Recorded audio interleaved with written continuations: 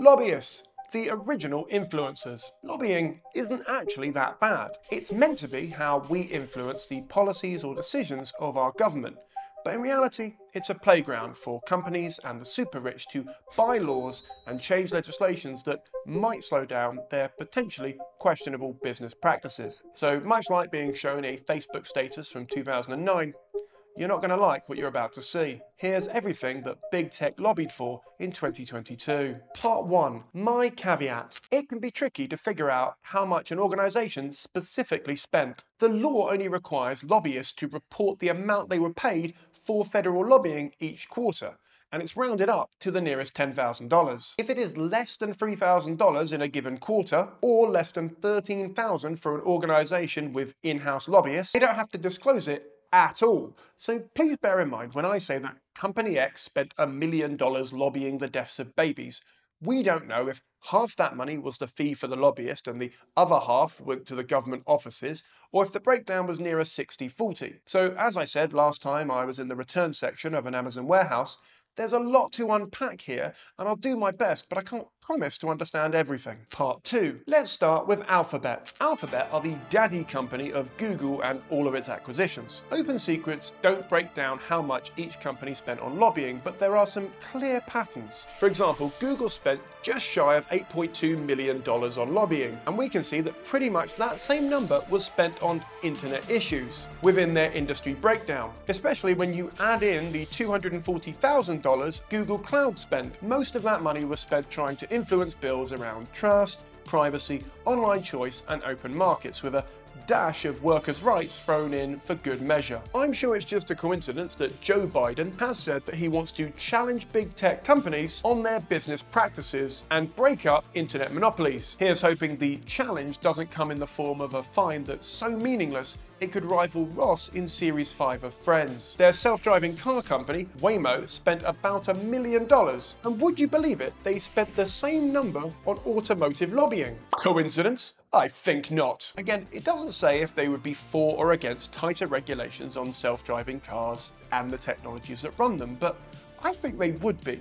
And I'm not just saying that because I'm uploading this video to YouTube, which is owned by Google. Most of the amendments they wanted basically allowed them to test their cars on public streets without any repercussions if something went wrong. And why wouldn't they want to get rid of this? If accountability doesn't spark joy in your life, you need to get rid of it. Their drone company, Wing Aviation, spent $150,000 on lobbying air travel issues. Basically, now hold on to your hats. They want their drones to run free of human interference to deliver stuff to us. Part 3. ByteDance and TikTok. ByteDance spent $4.2 million on lobbying in 2022. Shock horror, all of this went on internet-related bills, making them the 4th highest lobbying company in that sector. But what would a little dancing app even need to lobby? Well, me in a hat. It turns out they put a chunk of change into the comedically titled No TikTok on Government Devices Act, which does exactly what it says on the tin. TikTok wants to make sure that everyone from government officials to army men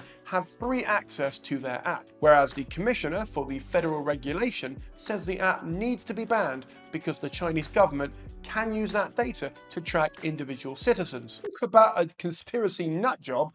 It's not that deep, bro. Other bills they took issue with include the Children and Teens Online Privacy Protection Act and the Kids Online Safety Act, which frankly was on my bingo card from the start. This bill would prohibit apps aimed at kids from advertising to children. Given how many more under 30s have signed up to TikTok this year and that their ad revenue is up, you'd think they'd love the challenge of being legislated, but hey, turns out that's not their vibe. Part 4. Amazon. Amazon and all of its subsidiaries spent $16 million on lobbying in 2022, the highest amount of any internet company. $150,000 of this went on retail, and the rest went on internet bills, much like the rest of us. In recent years, Amazon has killed off or undermined privacy protections in more than 36 bills across 25 American states. But look, people can change. Daddy Bezos gave away a bunch of money last year. He's not improved the working conditions or wages of the employees, but baby steps, man. We don't know for sure that the lobbying budget, which was spent on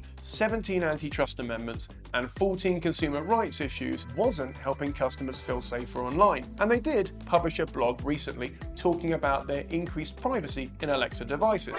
Oh.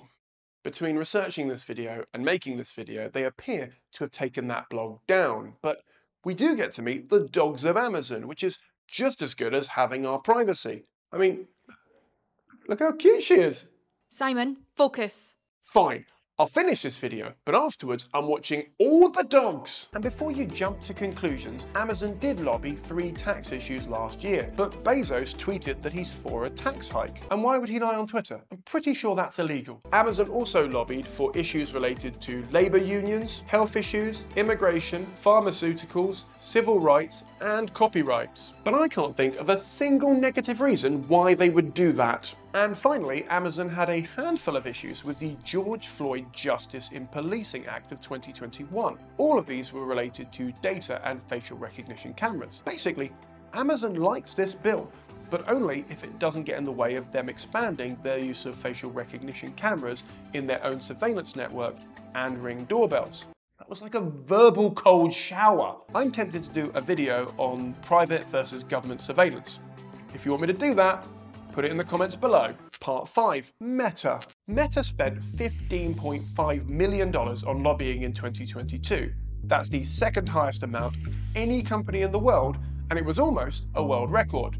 But they failed to beat the $19 million which was spent in 2020 by Facebook, whoever they are. $19 million. To put that in perspective, that's about $8.50 in today's money. Shockingly, all of that money went towards internet-related issues. They spent the second highest amount to lobby the internet industry, just behind a little bookshop called Amazon. Most of that money was spent on issues relating to content moderation, privacy, online advertising, and platform transparency. I'm sure there's nothing to worry about here. Meta's biggest beef seems to be with the American Innovation and Choice Online Act, where they've asked for 12 revisions. This bill aims to stop big tech from prioritizing their own products or services, basically making it hard for them to create an ecosystem that keeps us locked into their monopolies. All we know is that Facebook spent $10,485,000 to get these amendments. Could Facebook be for or against this bill? Comment below. Spoiler, there's even a bill with the incredibly on-the-nose title, Ending Platform Monopolies Act, which Meta has a bunch of issues with as well. But don't let that impact your answers. Meta also lobbied for some amendments to the Health Misinformation Act of 2021, which aims to hold online services fully responsible for allowing misinformation to spread on their platforms. Most of Meta's revisions seem to be because it appears they don't want to take accountability for any misinformation posted on their platform, which is very out of character for them, even though journalists and the news claim their website helped misinformation on everything from COVID to elections to spread around the world. But be aware that Meta also has an entire landing page dedicated to its fight against misinformation. And they don't just let anyone put a page of propaganda on the internet to make advertisers feel more comfortable, so it must be true. Even though they paused their plans for Instagram for Kids, they lobbied against the Kids Act and the slightly more explicitly titled Kids Online Safety Act. Both of these would mean that any future apps they made that were aimed at children would need to not mishandle their data or attention, and if they did either of those things, they would be held fully accountable. Sidebar: whenever a legislation or an act is called something so overtly nice, it always sets off more red flags in me than a Russian parade, that it's actually something really fucked up. Whether it be called the Kids Online Safety Act or the Patriot Act, because inevitably it's been called that so we get headlines like Human Rights, LGBT organisations oppose Kids Online Safety Act. For the record, I don't like the Kids Online Safety Act because I don't believe most parents need an operating system that the government has a say in. I'm getting cancelled tomorrow. And finally, they seem to have at least 8 issues with the American Data Privacy and Protection Act. This bill aims to restrict big tech companies' data collection and the use of that collected data. Now, given that Facebook claims that Apple's new privacy feature will cost them $12 billion, I'm pretty sure that this bill, which would stop them from being able to harvest any of our data without giving us an explicit opt-out option, isn't going to make it into their MySpace top 8. But hey, prove me wrong, Zuckerberg. The comments box exists for a reason. They've also put lobbying money into the labour, antitrust and workplace legislation that's trying to give staff more rights and their ability to unionise. But who isn't these days? It's barely worth mentioning. There are 2 things I love about America.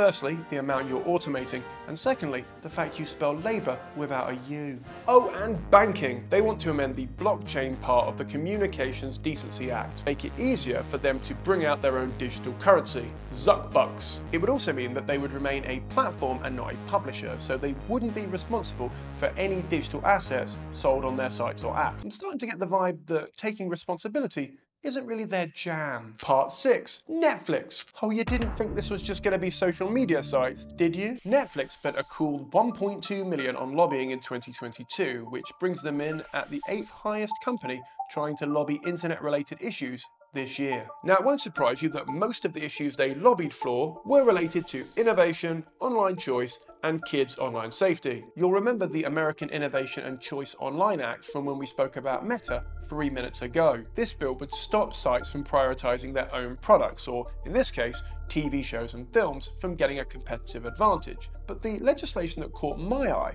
was the Fair Contributions Act. This act taxes companies that benefit from infrastructure, like the internet, so they have to give back to help fund the maintenance, so that their company can exist in 5 years' time. But given the recent drop in their share price and subscribers, they might not be around in the next 12 months, so maybe this is the least of their problems. Can't believe not one of these companies has thought to spunk 50 quid to lobby me to get me to make one good video about them.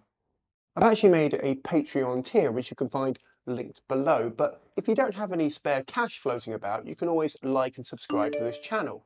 That's just as good as getting paid, right? Part 7. Spotify. Spending just over $500,000, Spotify comes in at number 17 on the list of companies trying to impact internet-related legislation. We had a few of the usual suspects, like that pesky act that doesn't allow them to prioritize their own podcasts and music. They also had an issue with the Open App Markets Act, which aimed to do the same thing, but for market providers like the Play Store and the App Store. Now, why would Spotify do that? Well, me in a hat, it could be because Spotify is launching its own audiobook store with original books on offer. Or it could be because they're fed up with how Google and Apple manipulate their algorithms to hide stuff from us. Personally, I think it's their way of sticking it to the man. After all, they've got this really cool anti-capitalist playlist, so lobbying the law seems the next logical step. Part 8. Space Karen's public blog, Twitter. Twitter spent just shy of $1 million lobbying exclusively